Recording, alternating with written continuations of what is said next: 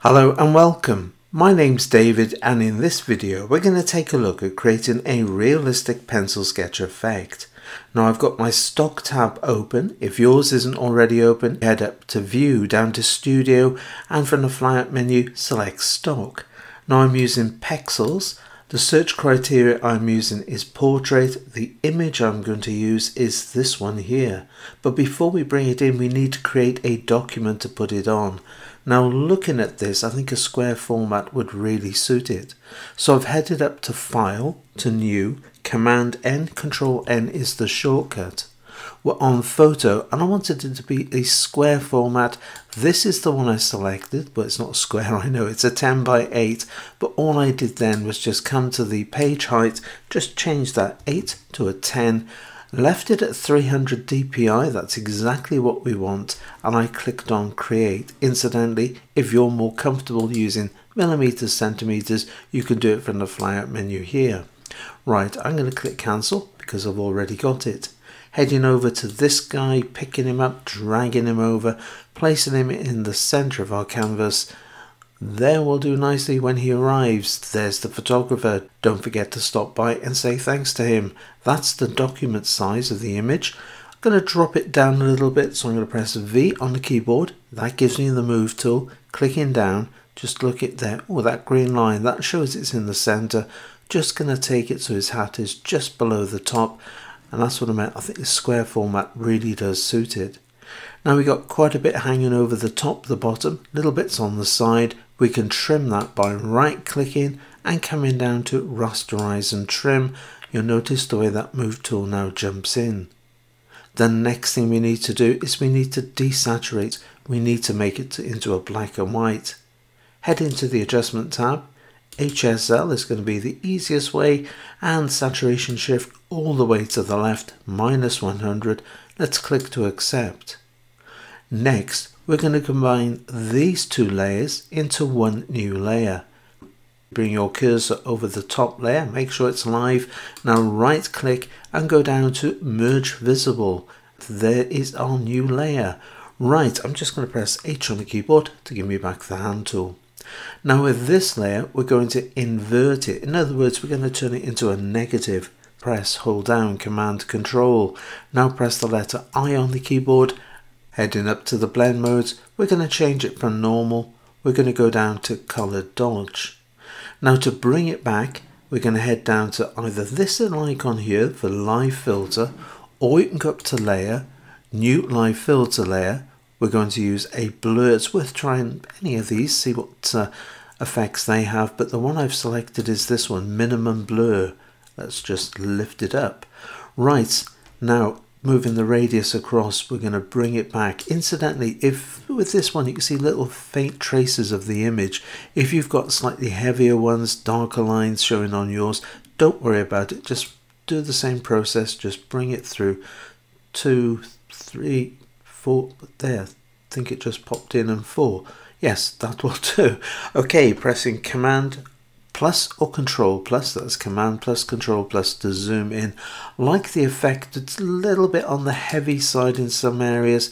We're going to come to the opacity slider, just going to drop it down, taking it down into this sort of region here, there. What have we got? We've got 41%. Right, using Command 0, Control 0, let's go back to fit on screen. Fair bit of background clutter, and I want to reduce some of this, what I call background shading. Now to do that, we're going to head up first of all to brushes. I've got my basic brushes. I'm going to scroll right the way down. My favorite brushes, even though we got soft brushes here, I prefer to use these. These are the round light brushes. We're going to select this one. Still got the hand tool, but if I press B on the keyboard, there's that brush. Okay, next, heading up to color. Make sure that you've got black and white. Now, I've got black as a foreground color. We're going to click on the mask, and there you can see a preview, the way we can remove that. We got the opacity 100%, flow is 25%, hardness is 0%. Just going to take this up. And let's go over, let's start removing these bits and pieces here, just clicking down a couple of times just to get rid of them. Very careful with this, don't get too close to the hat. Don't forget with this soft brush, it tends to be a little bit of a feather out. just going over that. By that I mean it reaches further than it looks. Right, just coming around the bottom part like this, over the shoulder, down round, just taking a little bit of that shade in. While we're on the bottom, let's just go across like this. I don't want it to be on the bottom of the page, so just lifting it up, that will do, over that shoulder there and round here or ear, depending. Right, over we go into this area, nearly back at the top, and there, I'll just quickly finish this off. But yes, I know you'll do a much better job. Right, now that we've done this, I'm going to use spacebar, I'm going to use command or control, I'm going to bring my cursor to this position, clicking down, zoom right in. There's the brush. Let's drop it down in size. Left hand square bracket will drop it down in size. You get a preview. Really like the way this preview works. You can see exactly how it's going to look. Now, I think 100% is way too much. I'm going to press 5 on the keyboard. This is my favorite way. By pressing 5 on the keyboard, you take it straight to 50%. I just think that's a great way of working. It's much quicker, much easier than using the slider. Just going over that once, yeah, that looks good. Round like this, and just removing what I call that background shading. I just want a little bit of it, I don't want too much. If we come over this area here, just going round like that, that looks pretty good like that. Over the nose, over this eye, dropping the size of the brush down again, left hand square bracket will do that. Over the eyebrow, just want to get rid of the darker tones, so round we go. Down around this cheek, onto his chin. I want to take a lot of this out. I'm not too keen on that at all. And I'm going to drop it down. We've got 50% opacity. Let's drop it down to 30. I'm going to press 3 on the keyboard. That's better. Just taking that down. Gives me a couple of chances to go over it, over that darker area of his moustache. Wasn't too keen on that. Over that cigarette. Let's just take that down. Don't want that being too dark. The dark lines tend to distract from it, so around we go like this, just taking that down a little bit further. Right, okay, next we're going to start drawing, dropping the size of the brush right the way down to this sort of area here. Very small brush now, pressing X on the keyboard. That's going to put white as a foreground color. And now what I'm going to do is I'm going to start coming over some of these lines that we've just taken down a little bit too much. Pressing 5 on the keyboard will take us back to 50%. That might be just a little bit, yeah, that's better. Now I'm going to continue to trace over some of these character lines. Don't forget we're using white as a foreground color. That's removing the mask, revealing those lines. You may have noticed I've also speeded up the video just to make things a little bit faster. After all, I don't want you getting bored, so I'm going to continue with this just a little bit longer around this area here, and there we are. That should do nicely. Right, while I'm at it, it's just a little bit dark on some areas, so I'm going to press X on the keyboard. I'm going to leave the opacity as it is, just taking those dark lines down. What tends to happen is those dark lines are going to draw your attention, so no pun intended. So what I'm going to do is I'm just going to take the dark lines down a little bit, just coming round there. That looks much better. And this shirt, love the shading on the shirt. I think that's done an absolutely terrific job round here. So just removing that, just making that a little bit lighter so it doesn't grab your attention too much, and then up along this one like that, keeping the brush very small like this, otherwise it tends to come out, and you remove some of the shading that you've got there as well. It's the concentration. And round we come into this area. Right, very quickly with the hat, taking the size of the brush right the way up. I'm going to just hold down my right hand square bracket. I'm going to come into this area here, round the outside of the brim. I just want a little bit of a trace of the hat, spacebar, over to the other side. Just removing that sort of photographic effect. Again, just a little bit of a trace of the hat. Dropping the size of the brush down, left hand square bracket, over the brim, hair there, just there, taking that down a touch or two over this region. Well, you can see where I am, and then up again. I don't, this pattern is far too photographic, so just removing that down a touch or two. There, that will do nicely. He says cleaning up a bit more of the background. Command 0, Control 0 to go to fit on screen. There is our sketch effect.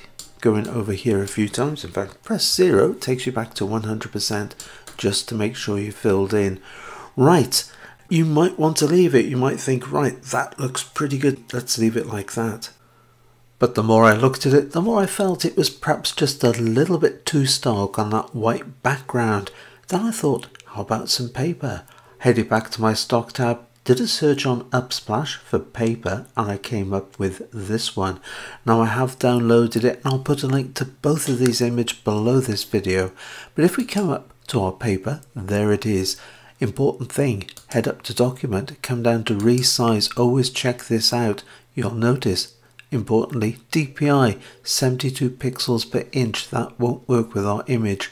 So first thing we're going to do is we're going to take this right the way up to 300 pixels per inch.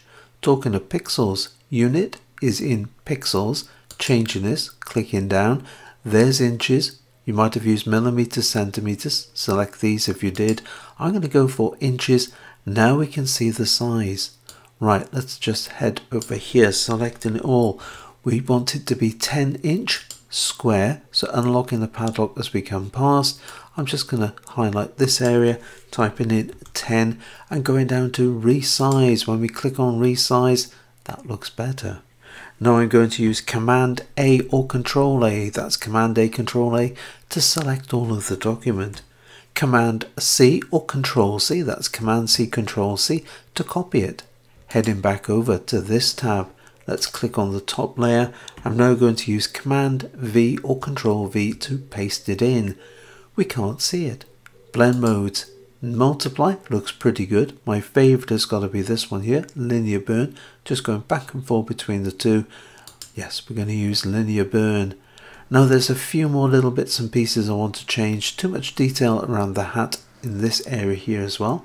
Make sure you click on the mask. There it is, that's now highlighted it. Zooming in, spacebar, Command Control into this area here. You can see that's way too strong. What have we got? Got 98%. I'm going to press 3 on the keyboard, so 30%. There it is, and we got black as the foreground color. I want to reduce that repeat pattern effect in the hat as well as some of the darker lines. Speeding up the video, as you can see, just to make things a little bit faster so you don't get bored. There is our finished image. If I just switch this off, you've got it on a sketch layer, on a white background. Turning this on, you've now got it on a paper background. So go on, give it a try. I hope you've enjoyed the video. Give it the thumbs up if you have, and don't forget to subscribe. Plenty more videos to come. Click that little bell icon. That way you'll get a notification every time a new video is posted. But until the next time, it is happy imaging, and take care.